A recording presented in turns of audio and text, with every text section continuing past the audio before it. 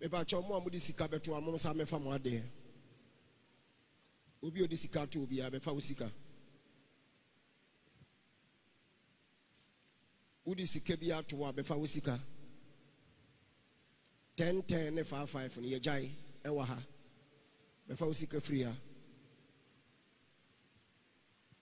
Mummu nyankopon. More respect God.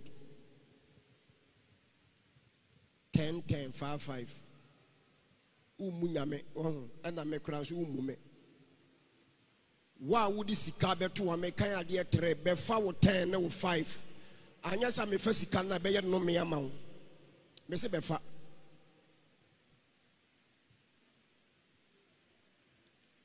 wudi 10 cities in 5 cities abeto wa be fa wa de ko. If you know 10 what I wish I for me and cano crow ha. Mummy and cano cray. Videos are my boy chemo me be. And no more could do to me one answer away. Yet the 5 cities you can answer. And no boy me and cano cray. Would you no more could dread DM and some so the AC. Now be so the 5 cities you go for the end. Would your mummy and cano cray. As I'm mummy and cano cray. Oh, yeah, my idea so my yes idea nana. Kojo buofu asemaba yenti kojo obi odi sika to obi abefa usika udi sika bi ato abefa usika 10 ne 5 ne yejai ewa ha befa usika free ha mummu nyankopon more respect God 10 5 Hello, Ebusiafo. So, Pesifita Asracha or Dofodie, and they're not for Hokodom unique laser whitening. Unique laser whitening. Our toothpaste to strong quam.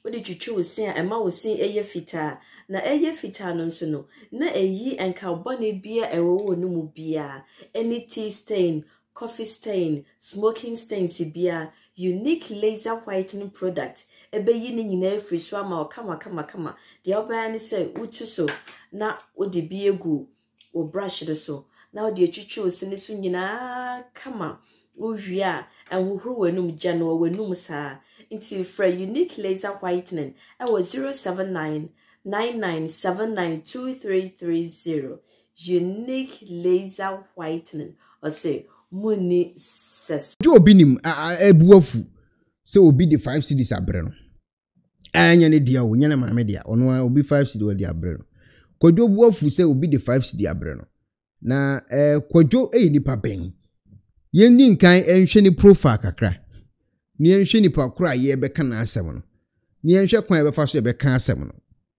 kojo nipa ben kojo enetimi ne angels kasa ona etimi ko hia angel Gabriel kojo ana time wa okọ soro no na Gabriel ene eye eja Abraham ye program bi ena kojo ko hu se Abraham ne eye angel Gabriel enam wo pania no hu komo ne edi no wo bodam samsa ejina ho na okachire angel Gabriel se o make sure say onya de obeka nsem a anase ne secret wa kan kire eye angel mami boy na de ti kojo ask him Gabriel ye I kiria kim ako makai kontrol yakama ari yakambo aru bo yakamera kateni ko ni makaniki yakota imuru wakatani kenya Father ask him yes you can ask him Gabriel ask me Gabriel yes because I went there with Gabriel yes in Gabriel I went there with him ask him lekuru makatani katani ko suba kambari kata akoni makatani bakolo imuru ya ayimuru asimi de kandiri ko miya ikuru makatani akale asakani mukomali tini bolo makanaki akala batani buru Yimburu akamari kateri. Awu mania, awu maya, amwara kanaya buru akamri akati. Yimburu akatani makuno. Ari mani, ili mokuru manakani atani. Hai buru, kani manu kani. Miri, hey miri, kani manu makani ya kumala sakia. Miri, hey miri, kimuru. Aku barakatani bana. Miri, kimuru. Kani atani mokuma saki miri akatani. Miri. Hey, auru makandari katon make masik ni. Koni. Ye, I kiria kim ako makai kontrol yakama. Ari yakambo. Aru bo yak. Okay, enti kwajo na eka sei. Kwajo ene ne angels kasa aria kambo otimi kan wase mame tin no waka tin no wafa ne ho adi kwadwo ene ebedi ne ho nkomo ye dia wose ehu nipa koro kwadwo na timi ko spiritual world enkofo ko spiritual world o mu hunu machines o mu hunu cars o mu hunu kwan ebeti ya manufacture no mamebiri wa asase so no kwadwo ko spiritual world ya onu otimi ko hunu kwaku bi oba bi atan bo no wabeka a kire Ghana fo ni abonis ni ato collection ma no kwadwo hu nkomo ne ye ba bedi no enti wan hunu nipa kura ye beka na asem a wonti asem na Sunday. The day was Saturday. One day was about to break on Sunday. Saturday. One day was about to. Kwaku, you are suffering. Kwaku, you are suffering. I saw it, I watched it, and I heard it. Kwaku, or baby at table. A certain lady has fluctuated on you. No wonder. You were asleep. Saturday. The day was Saturday. Sunday. The day was Saturday. One day was about to break on Sunday. Okay. Eti kwadwo me bese ohun nipa kro na ye beka na asem. Nipa no obi atima sore so okwa asore. Na okoto collection 5 Ghana ne buafu no. Hu nipa kro na nsa. Hu ni record obi otimi ma electric spiritual electric ewura nipam e wo physical. O ko nanimu ayemfa 5 cedis nko.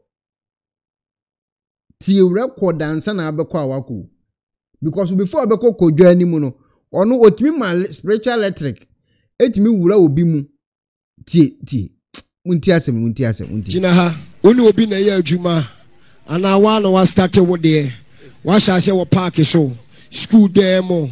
Wa start ne wo hen. Valanda, empichire baby. Eye dua se.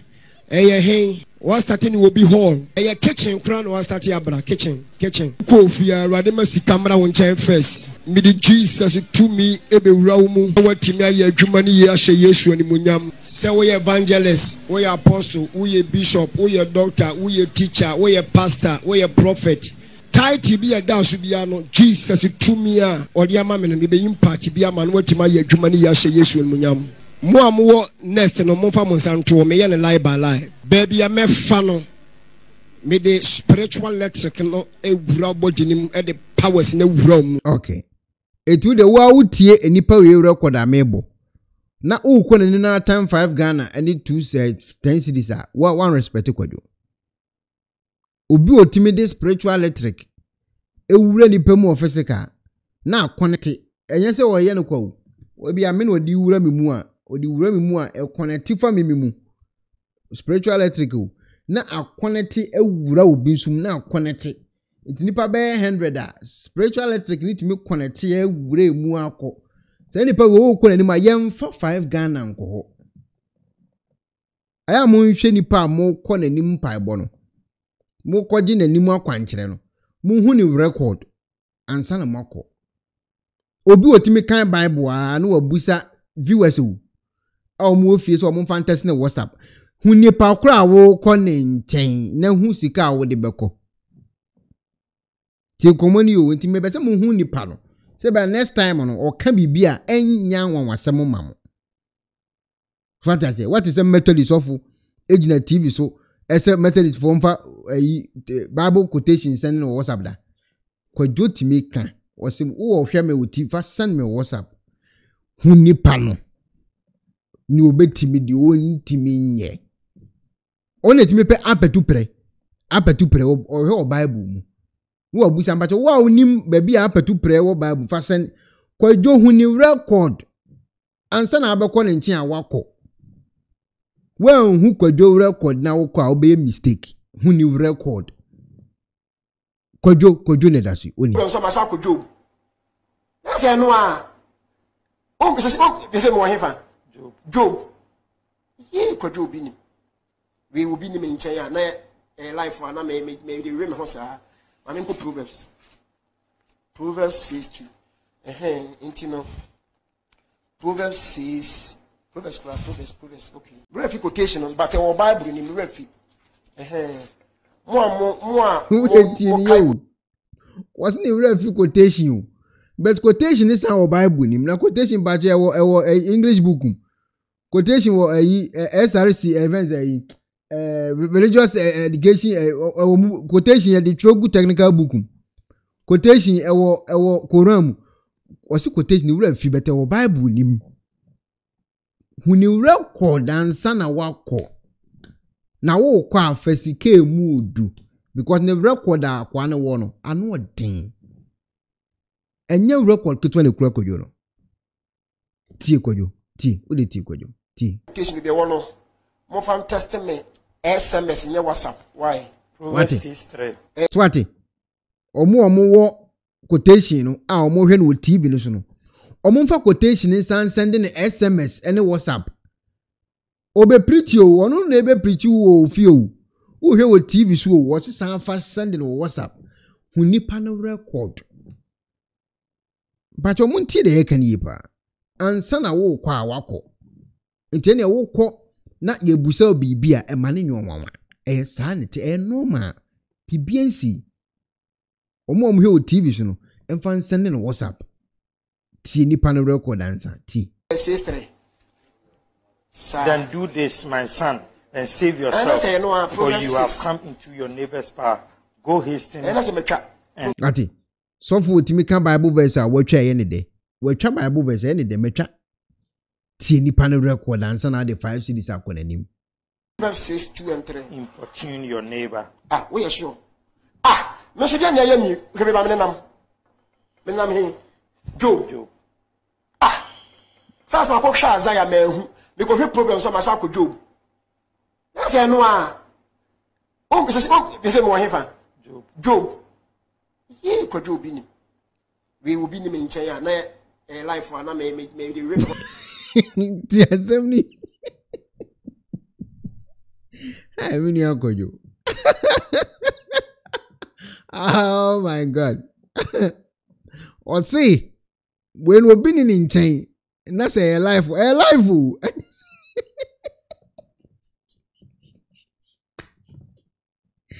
any power na hold 5 cities equal him why a mistake why a big mistake yemfa 5 cities ngwa yemfa 10 cities ngwa no why a big mistake what I say a live program was it we Obinim nchen na a live program we na kan magu ase adno so a live kwadwo hu nkomo ni edi no wo de ti ne record ti kwadwo record sir ma me ko Proverbs 6:2 intino Proverbs okay tabakubi because me dane me who different person I tell myself as a different person I me yin krofo because sunsun no me dane me who ni papa for e overall and me yi we because in short to secretary jani petrol nam no them na Jesus ka chen so Obinim ye fast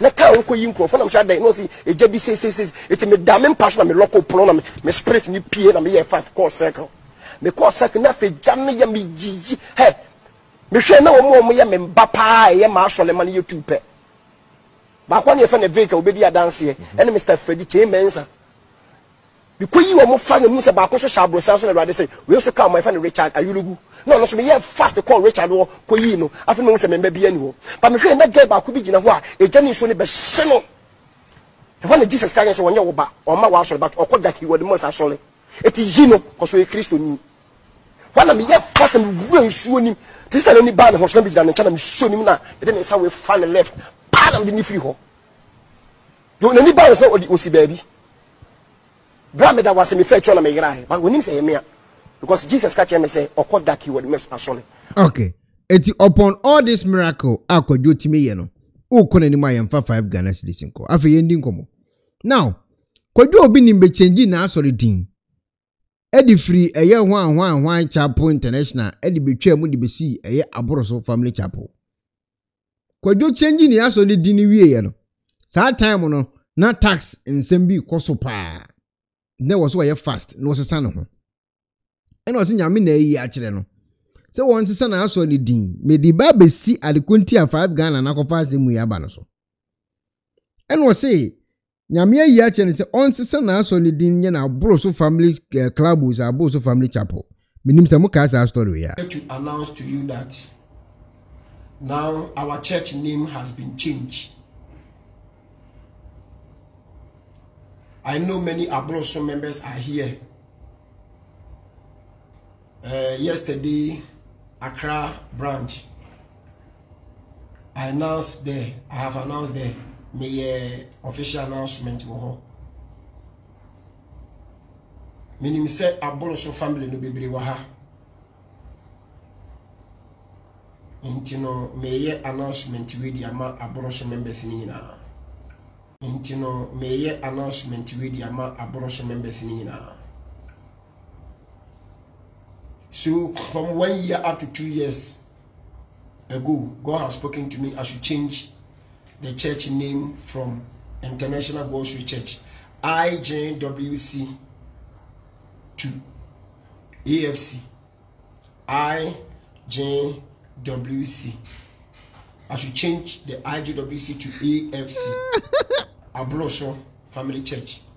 So now our church name is not International Gospel Church again. So now our church name is Abroso Family Church. Okay. Eti obese na so the thing. Ebe Abroso Family Church on the International Gospel ho. And what they see Abroso Family Church. You say a family we abusia. Te say me wa kwona ba abusia no. Onu so abusia no. Now owie no. E na okọ na aso dem ho. Eko ka kire nkofo no mo na aso dem mo le say onje collection ne tight bi seed ni ho ahwan nyina watwam na emom say obo na aso dem ho ne nyankopon efa ne obinim nyame so eye bebi ma wa ultimate 5 cities mba matum bi asem we che we nye na asem o enye na asem we din kan amasa awon ni we dada time we change free Abroso Family Chapel no de besi sorry only free God's way ho ahwan de besi Abroso Family Club boys ho ahwan e no be ka kire wo mo say obie ni ho wa aso dem say ya ye ka say ya obeji ne collection bi onje ne seed ne yi collection bi bi de obeje eye prayer a obebo na aso dem ho no empire wo bonso no make sure say sika wo de ban enye 5 Ghana cedis obete sa wo ne dada tie nkomo a odi ye time won change di ne yole munti wo de wo tirim mo e wo ma adwen mu mo e wo mu tirim say Mame Mompaye ngu miracle items in this man. Prayer item. No? Let me pray over your miracle items. Upe biya kwa chire ho ubenya bi. Upe oira. Oire we chire ho. Upe oira angelic oire e we chire ho. Hey, embuloko kwan no. Ya kunwa ni fira chire ho. Mama mbuloko kwan no. Me pese me usa kunwa bi asi. Okay, that time na akunya we so na ne buofu no. Na nkofo koto miracle items no. Oyere, said the okano no. Ena obi di akunya si ekwan na lead to baby eton oyere no. That time ye nje collection ne tight no ho abiem. Enti oyere no otonton no. Ene eye mpaebo abebo anyankopon na be hira ne ade no. Sika no woje. Enti elu that time say na oni adaje waso dem ho. Odi ago betima prawo. Eno na no wokasa say no. Committee me fa ho. Mo fancy baby asese mudisi.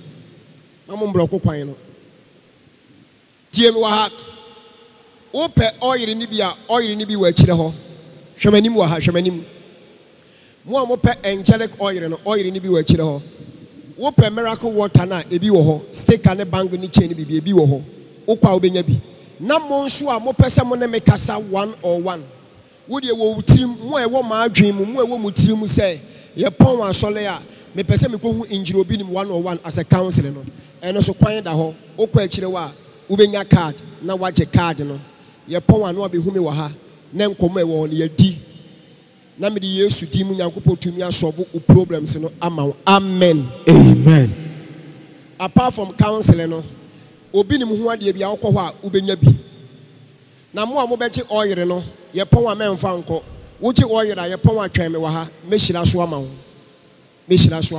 wo wa asɛm bia no waka akire me short. Okay.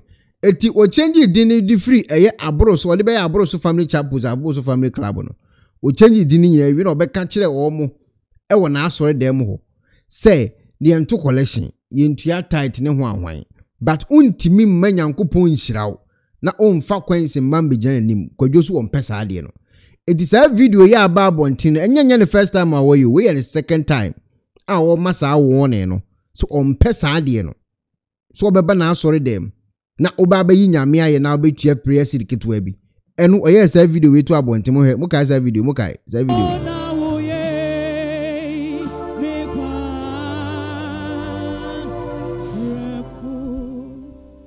sit down before what I say me pacho empire na wabono be so who seed as a prayer seed empire na ne wo boy no be bo ho afore as a prayer seed empire na boy no be bo ho afore je wo benya bi afabra empire na boy no be bo ho afore as a prayer seed wo fie wo adwumam baby awo bia no wo betimi asende wo de no 02465656 as a prayer seed fato offering bonim why okay eti we na kwadwo omukọ ya omukọtoto afode ne wiye no na kwadwo expect say omaba na asore dem ho abebo mpaye no eni ade de prayer seed no untimi mfa kwense mma ho untimi mfa prayer seed no ami kwense bi amba mbe prayer seed e wo so utimi tue sika na prayer seed no ne ho ahwan ni nyina no eye kama but enkofo no bo mpaye wiye yo omudi prayer seed ne ko kwadwo anim no na prayer seed ni 5 Ghana cedis 2 Ghana cedis 3 Ghana cedis ene kwadwo se no ye nya ne saa so ohwe se wuntimi ntua prayer seed a ompa bufusam because wuntimi mfa kakra bi ma emeka nkyere Ghana fo se mekobo mpaye okwadwo Obinim ho na mekobo mpaye ni wiye no me prayer seed 1 Ghana ana se 2 Ghana ompesa ade no enti wadi nka de saa woni wei abadadaw wadi ababonten dada se onjisika wona aso dem na mum prayer seed ni de obaji bet mamu nye no 5 Ghana and 2 Ghana cedis we na enche na fofia nto time se nra ene nkofo aso odin san akọ obi mu no omakọ akọbọ mpaye okodwo Obinim asore dem awie na omobọ mpaye no ewie no ana omukoto eye prayer seed na anase omukoye bibi e betimi abo omo abrabo mu a we na bekwa no de 4 Ghana akọ we na bekwa no de 3 Ghana na ekọ ana kwadwo se no yenye ne sa untim mebo mpaye e wo maso dem ha ne nyankopon ade a waya ma onyina achi no o de prayer seed 5 cedis na eba onti ase mo ntu he na oni bia he no amba anim akora we na kofa nsem bo nyina e de bai maybe even not been here before eba chomo amudi sika beto amom sa mefa mo ade obi odi sika to obi abefa wo sika udi sika bi ato abefa wo sika 10 ne 5 ne yejai ewa ha befa wo sika free ha mummu nyankopon mo respect God 10 5 umunyame ena mekra so umume wa wudi sika beto amekan ade 3 befa wo 10 ne wo 5 anya sa me fa sika na be ye no me ama wo me se befa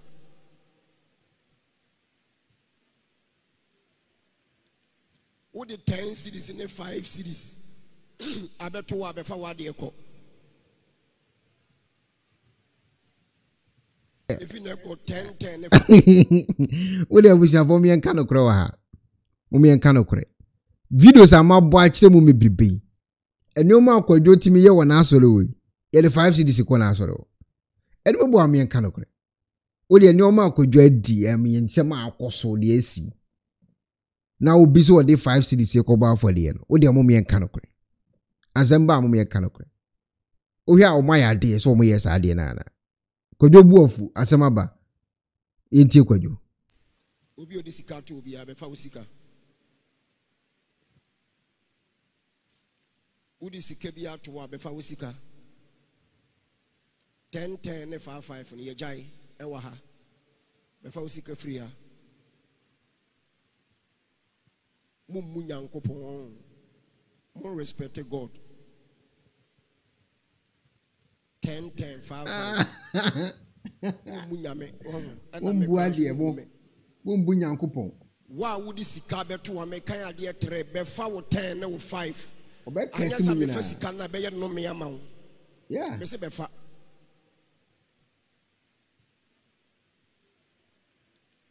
What the 10 cities in the 5 cities? I bet to what before what they call. The voice is crazy. The more than you. If you know 10, 5, near Jai, and Fabi Metu of you, a high end to collection, a demo high end to collection. It's in 5, and 10, and Maha because a high end to collection, a higher bomb pie. We seek also as a prayer seed. Okay. Prayer seed in also the low air 20. We need 10, we need 5. Or 10 or 5 and 5 2. And 5 and 10 and 2. A basa tanasime ready who say we need sika. Munyan coupon. All respect God. Umuade. 5, 6, 10, 6, echo de yanko pansi. As I did, I'm waiting. Which man send baby to tomorrow. I know correct. When you catch home. Umuade.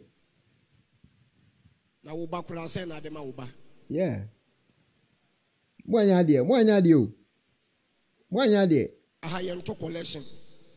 Mwanya dio. Team announcement no. Say blogger befa. Na bloggers if one fa. Oh ye nim.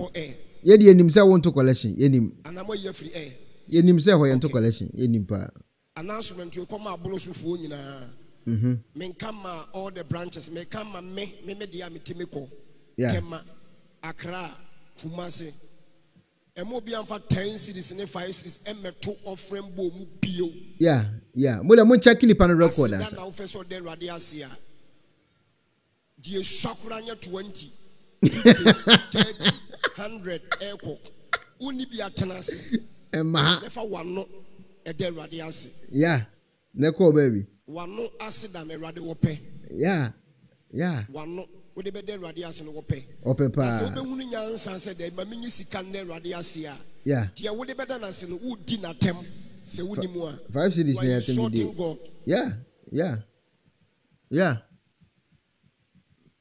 Doctor Kurasha ma wo ba ho atono no. Send out here. Hospital bay na de be ma wa. Eye appreciation ya wo de ma doctor say doctor me da wan say wa sam ba yale. Eno ko say. Bill ne ye say no. Aya tie hospital bill. Na wo de radiasi 5 10. Umua de. Yeah. You see nipa me ensa. Ana metima ka se mu ya kire omo. Yeah. Abro so aye 4. Me ma me Elsie. Sister Christy, Sister Susie, me and son.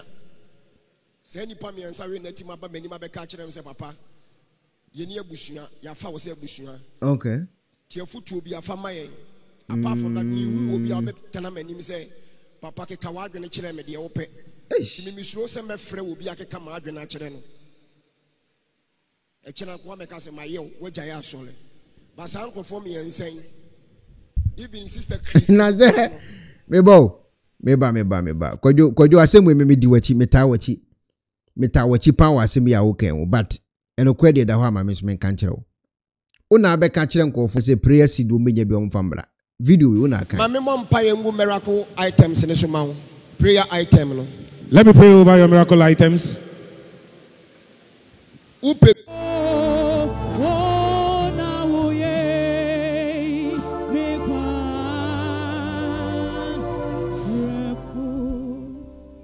sit down.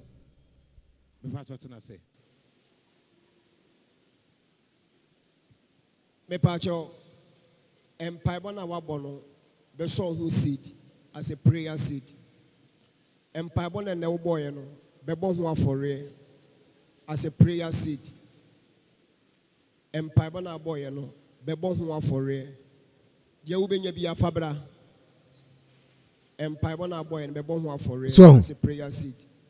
Who see the obenya bia the obenya bia omo famra na afede ade a chinom the 5 cities aba kojobu ofu say o ma me form 5 cities wo kesi wo mo kesi be ne wo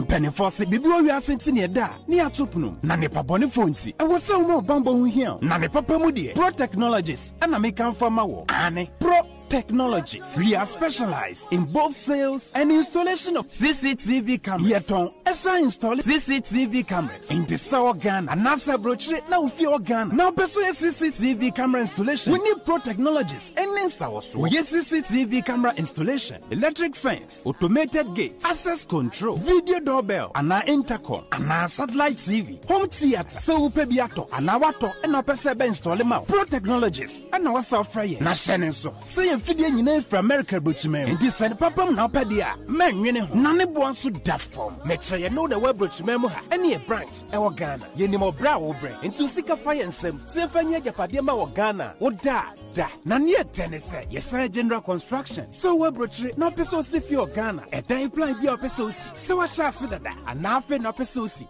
plan bia ye besia ma eno echi so here solar power ana bamba ho sensem bia de woni ye ni sawoso ne sanso ye smart home apart video bia pese hye e wo fie ana watwuma mo de ma wo woni ye ni sawoso we are just a call away ne sanso wadan de ma han ana ofre brochire bedu Ghana na wo pe full house room ana apartment ahan for short term ana long term ye be ma obiane border form na bamba ho nsem de ma nwene ho enna ye interior decoration so wasi fie na wie ana ye si fie na ma no yes sign decoration ye besiesie odi ana office so e dia ma no edi so tom fidie bi na wo hokun e fa so install ana ne settings ye beye e dia ma e wo Ghana ubehu yen wo mre ofra denta e di wani a che dodowa ubehu ye e wo ahie ye ne Emerlin pharmacy and what the same building. For information or WhatsApp 401-7570-300 and a +401-6992-254. Pro Technologies. We have the solutions for your security and home entertainment needs at affordable prices.